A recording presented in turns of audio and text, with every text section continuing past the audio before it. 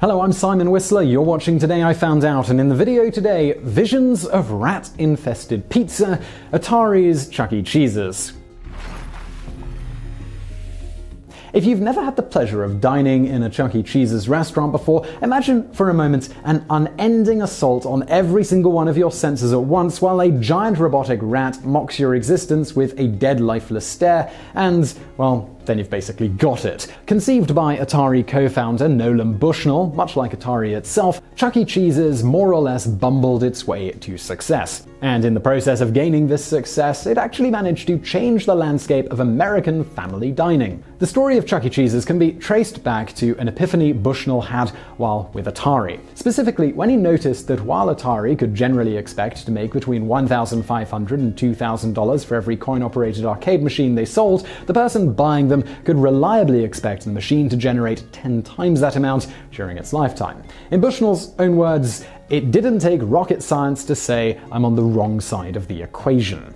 After a little research, Bushnell concluded that maximizing profits from arcade games and the like was all about securing a location and having a captive audience, two things he reasoned could easily be achieved with a restaurant. Bushnell's idea was then to create a restaurant where food was, as he described, an ancillary service, and the real draw was the games and entertainment. Essentially, he wanted to create something like a Las Vegas casino. There's food, games, and other entertainment, but he wanted to do it for the whole family. To this end, Bushnell decided that his restaurant should sell pizza, reasoning that it would be impossible to screw up such a simple foodstuff as long as the ingredients were good. This was important as he noted that he really had no idea how to run a restaurant business, so keeping it really simple was paramount. A secondary reason Bushnell decided to sell pizza instead of, say, fast food burgers and fries is that pizza has a built-in wait time once ordered. This meant that people would be playing the arcade games while they waited for their pizza. Knowing that parents would naturally want to avoid a restaurant where the contents of their wallet would be siphoned away by Pac-Man and his digital friends,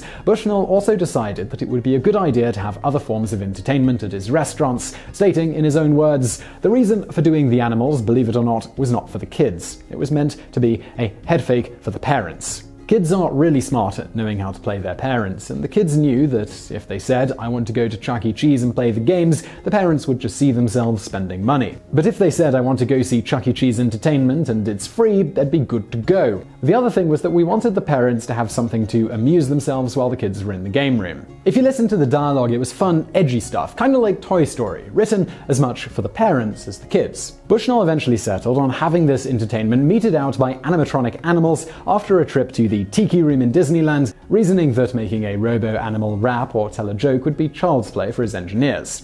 According to Bushnell, the working name for his pet project was originally Coyote Pizza. As such, he bought a coyote costume he saw at a trade show, which he sent to his engineers with a note instructing them to shove a robot inside it and make it talk. Unfortunately for Bushnell, what he thought was a coyote costume turned out to actually be a rat, which his engineers dutifully pointed out to him when he asked, "How's the coyote coming?" At that stage of the game, Bushnell decided it would be easier to rename the restaurant than, send the costume back and get a different one. So he simply told his marketing team that now he wanted the restaurant to be called Rick Rat's Pizza. The marketing team, according to Bushnell, had a shit fit. You can't call a restaurant a rat place. People think rats are dirty. It's not going to work. Bushnell's response was simply to tell them to pick another name if it was such a big deal, adding, "I don't give a shit what it is, but it has to be happy." The name they eventually settled on was Chuck E. Cheese's, apparently because you have to smile a couple of times while saying it.